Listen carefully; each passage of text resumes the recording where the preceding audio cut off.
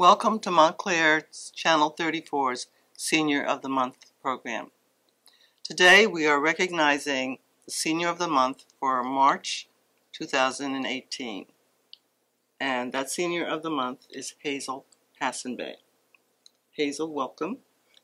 How are you? And congratulations on being selected our Senior of the Month for March. Thank you. I appreciate it. We have a few questions that we would like to go over with you. Okay. To help our Montclair residents get to know you better. All right. How old are you? I am 94 years old. God bless you.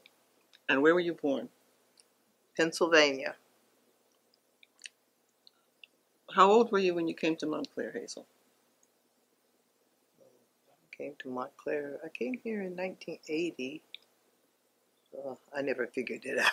1980? 1980. Okay. Were you young or a teenager, or you were school age? I was grown. I had been to Montclair earlier than that because my brother lived here. And he lived on Bloomfield Avenue. So you've been visiting your brother? Since 1947, off and on. I made trips. And then I married a man in Patterson. So that brought me closer to being in Montclair. To being in Montclair.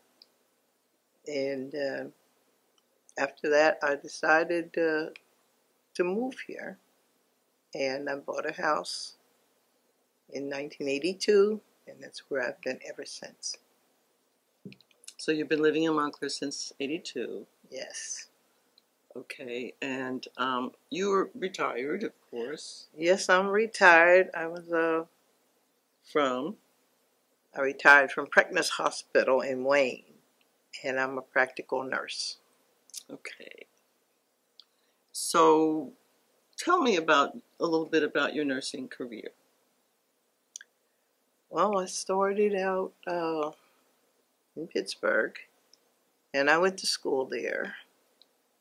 And then after I got married, I came to Patterson, and I didn't work for a while, and because I had a daughter in 1954, and I didn't want to work while she was being brought up. Because my husband was in the Air Force. He was a meteorologist, and I didn't want to interfere with his work or anything, so I stayed home and I took care of her. And we were sent to Long Island, to the Air Force base there. And when the base closed, I came back to Patterson, New Jersey. And I stayed in Patterson until the 80s. And I came to Montclair. And then you came to Montclair. Yes. What are you currently involved in, or what have you been involved in Montclair? I understand that you're an avid bowler, so you want to tell me a little bit about that? Well, when I first started bowling, my husband said, well, I'm going to put you into bowling. I said, I don't know how to bowl, because when we were kids, we couldn't afford it in Pittsburgh. And so we would run down there and just watch the bowlers. And sometimes the people say, oh, would you like to roll a ball? And we'd say yes, and we would do it. But it wasn't with the big balls that we have now. It was 3 little balls you had to throw. So anyway, after I left Pittsburgh, I wasn't involved in bowling for a while. And my husband says, you're going to bowl. And he bought me a bowling ball. And he started trying to teach me to do a hook ball. And it was hooking in the gutter.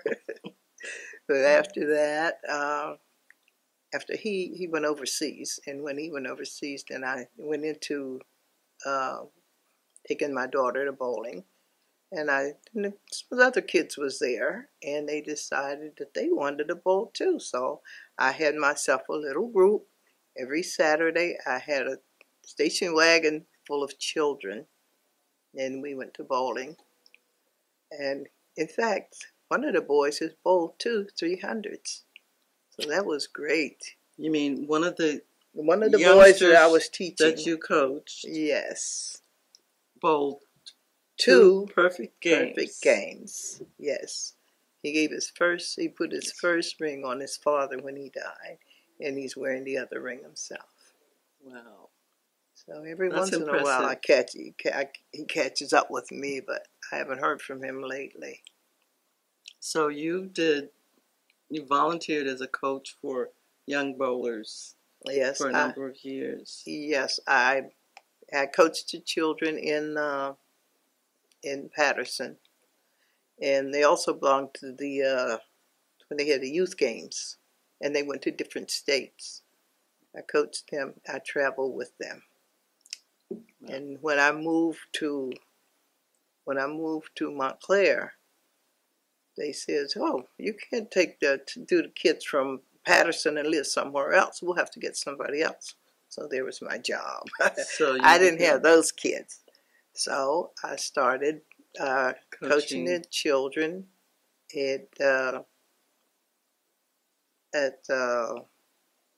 was it Belclair Lanes? It had to be Belclair. No. I guess it had to be Belclair. Okay.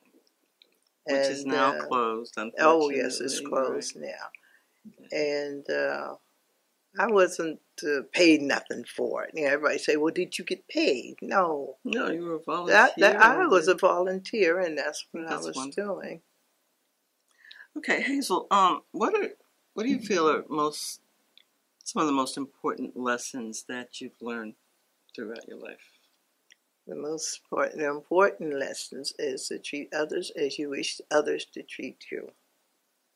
And don't go out of your way to try to be the big boss all the time. Get along with them. That's the best I can do. Well, that's a lesson that a lot of people should live by. So, okay, as far as your plans for the future in Montclair, do you plan to continue living here?